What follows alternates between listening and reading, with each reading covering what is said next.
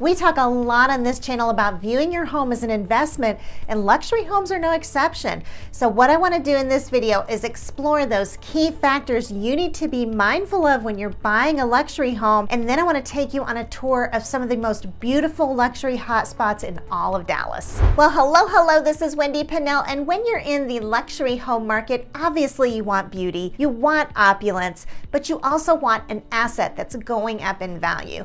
The stakes are even higher in luxury real estate because if you end up upside down, it could be in the hundreds of thousands instead of tens of thousands. So let's walk through some key criteria here, and then we're gonna go take a look. First off, let's talk about location, because location is even more critical than it is in lower priced homes. One of your top priorities should be to find a community that boasts a median sales price that's close to your price range. You do not want to be on the high end of the median sales price. What you're looking for here is ensuring that there are homes even more luxurious than yours within the area. You want nicer homes bringing your home up in value. Next, consider the value proposition of the neighborhood. There should be something uniquely desirable about the area that sets it apart from others. And this could be, it could be like a stunning view or proximity, to like high-end amenities. It could be like access to like recreational facilities, right?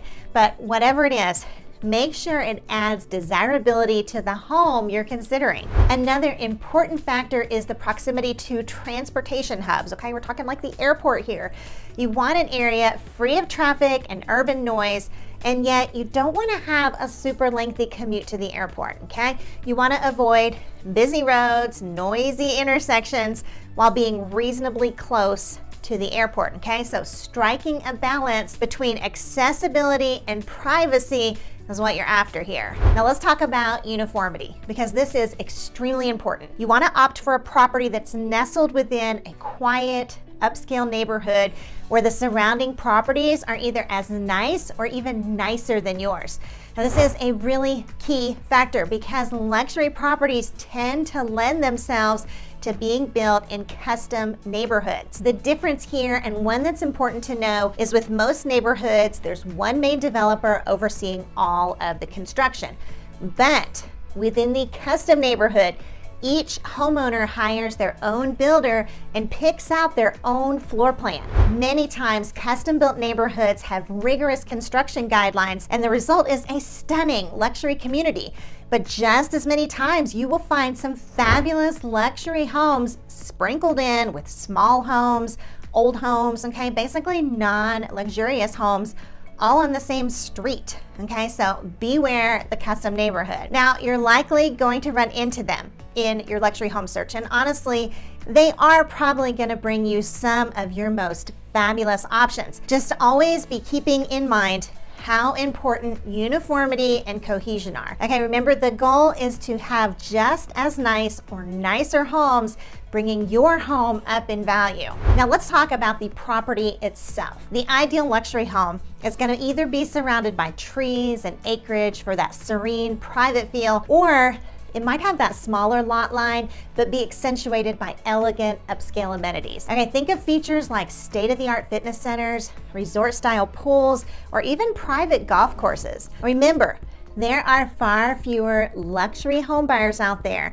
okay? You're talking about a much smaller pool of potential buyers at some point down the road when you want to sell. So both for yourself and your own enjoyment, as well as future buyers, okay? You want your property to offer more than just the home. Also, pay attention to the local school district. A great school district is not only crucial for families with children, but it's also important for maintaining property values. High quality schools are going to attract high quality buyers. So by now you're probably like, Wendy, you know what? You've described a pretty picture perfect scenario here. Does that actually exist in Dallas? Well, yes it does, and one of the first places you'll find it is in Southlake. All right, so let me tell you why Southlake might be an excellent choice for you. Southlake is located in Tarrant County, just south of Grapevine Lake. Heading into Southlake, we find ourselves a bustling little suburb with a country feel that is an excellent choice for buying a luxury home. Okay, here you're gonna find an average sales price of $1.5 million. Now, if you got your shopping cart out and you're ready to go, you're gonna find around 40 homes to choose from here within that like $1 to $2 million price range. You will find homes priced as high as $7.8 million. Also in Southlake. Remember how I said the ideal luxury home is going to either be surrounded by trees and acreage or have a smaller lot with elegant amenities? Well, you can find both of those styles in Southlake. It isn't all that big of a suburb, but you can still find gorgeous rural neighborhoods on huge oversized lots. Then you can drive 5 minutes down the road and find luxury master subdivisions with elegant amenities. I mean, you truly have a lot of choices for the ideal luxury home. Now, Southlake has some absolutely gorgeous parks, excellent green space, and plenty of shopping within the city. It has a hop-in town center with upscale stores, lots of restaurant options. I mean, there's versatility here, although you should know there is also going to be some traffic because it has all those shopping options. One of the best parts about Southlake for travelers is its location. It's just a 10-minute commute to the airport. So you can find nice, quiet neighborhoods and still only be 10 minutes from that business trip, right? Plus the local schools are top-notch, okay? Carroll ISD earned an A rating from Texas Education Agency. In fact, 100% of the schools in Southlake are rated at least an 8 out of 10, and 100% of students perform above average. So we're definitely, checking off all the boxes here. All right, let's talk about some of their top neighborhoods, okay? Let's talk about Carillon and Kirkwood Hollow. Okay, Carillon boasts an average sales price of $1,453,517, and its homes average right around like $345 per square foot, sitting on almost 1/4 acre lots. Now, on average, the homes were built around 2014 and are around like 4,174 square foot. The neighborhood really does feature stunning architecture, okay? Then you have like these amazing parks that are all around it, right?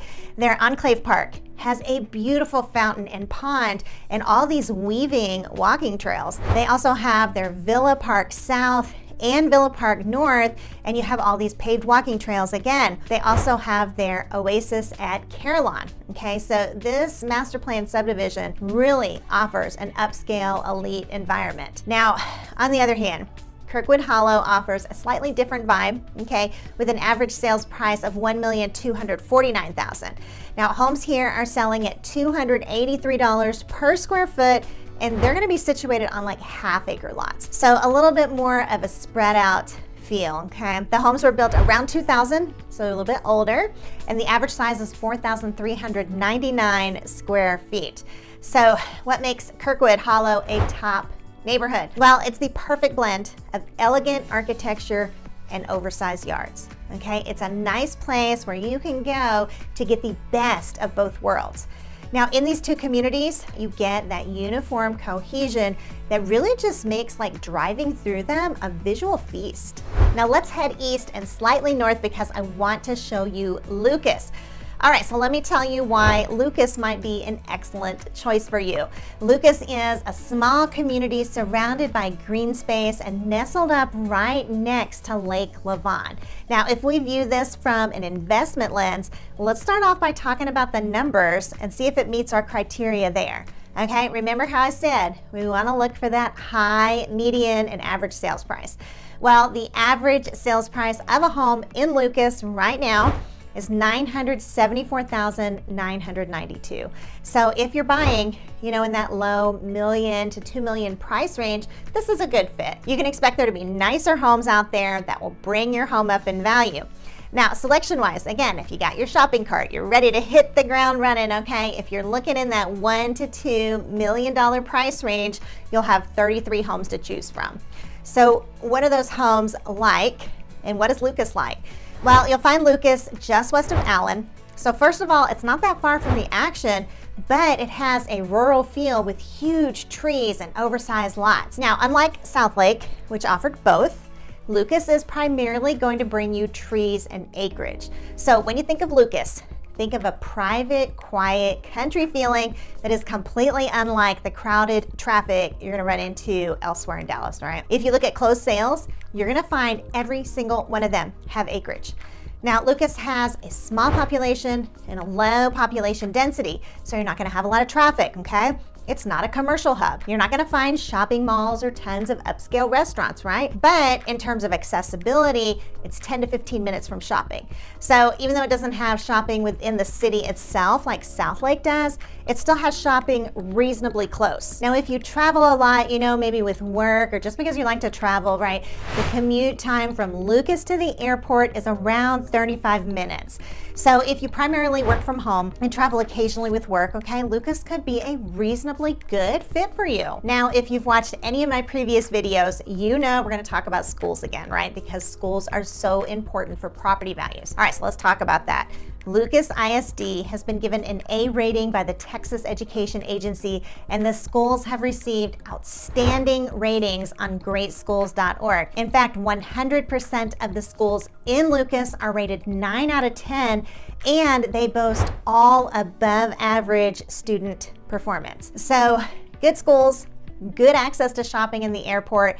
Now let's talk about some of those top neighborhoods. Well, both Rockland Farms and Forest Creek Estates are outstanding. Okay, so what do I love about these neighborhoods? Well, I love the oversized lots with mature trees.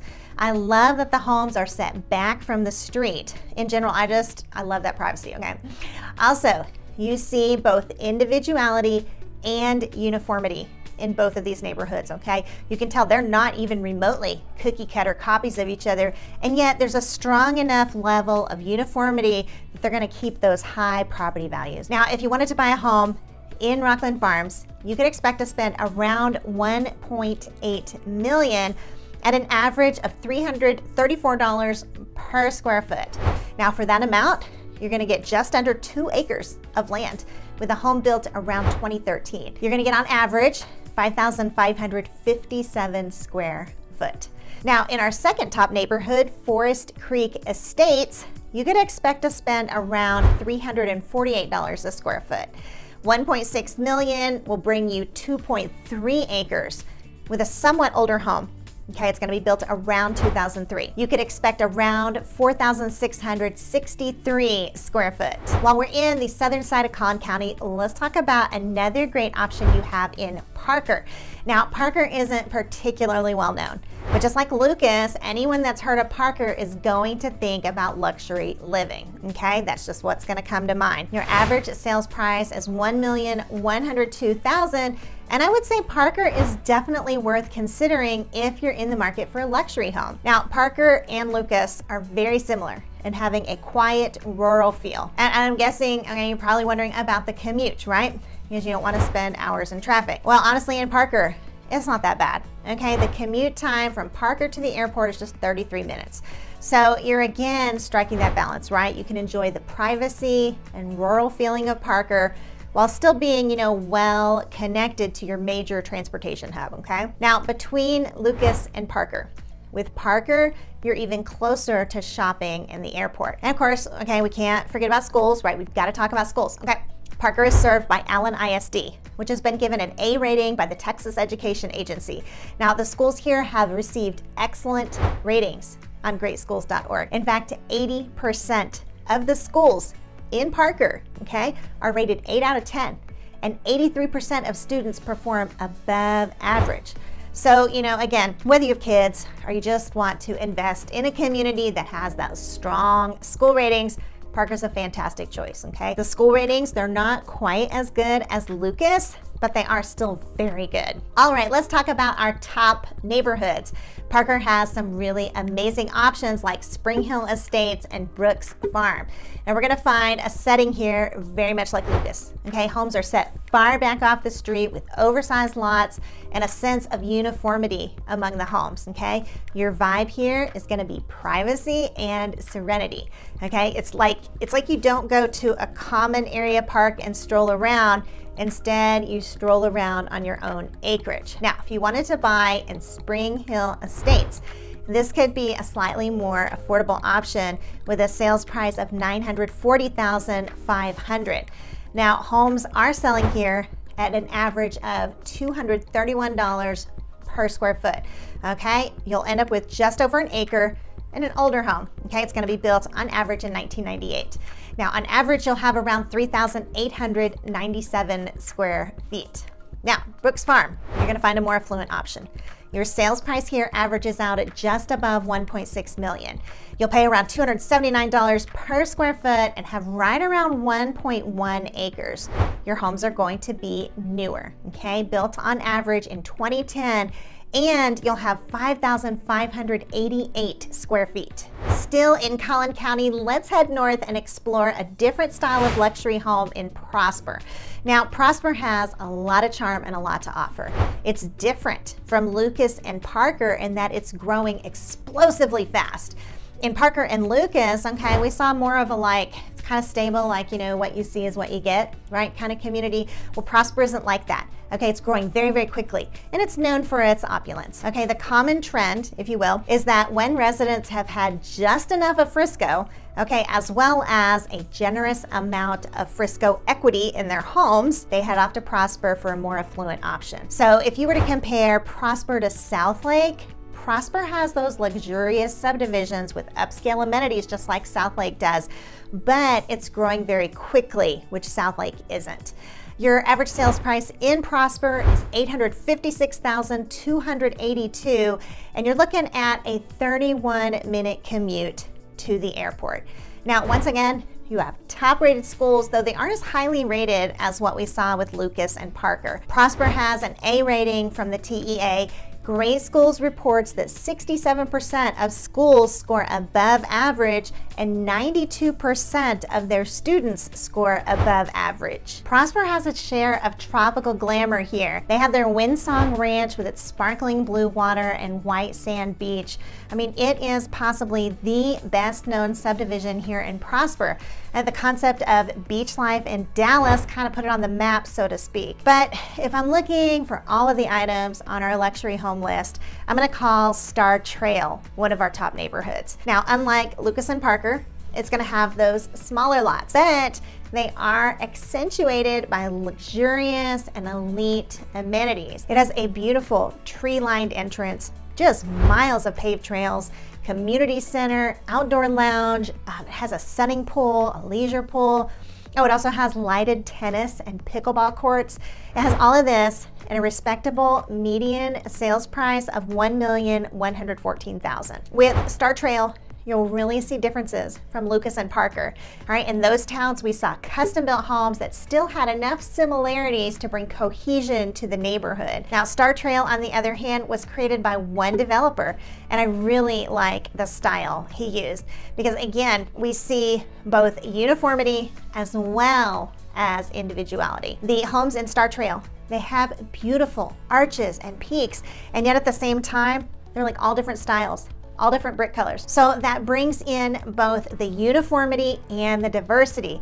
Many luxury home buyers are going to insist on that, and you should too. Overall, it's a very elegant neighborhood that offers the perfect balance between cohesiveness and uniqueness. So if you're looking for a luxury home with a distinct style that has more elegance and less acreage, Prosper could be a great fit for you. Whereas the acreage and mature trees were breathtaking in Parker and Lucas, it's the elegance and architecture that are breathtaking here. And then you have Southlake, which offers both styles. You have your rural, oversized lots with towering trees, as well as elegant homes with smaller lots but upscale amenities. Now, I can just hear the savvy among you saying, you know what, Wendy, this is awesome.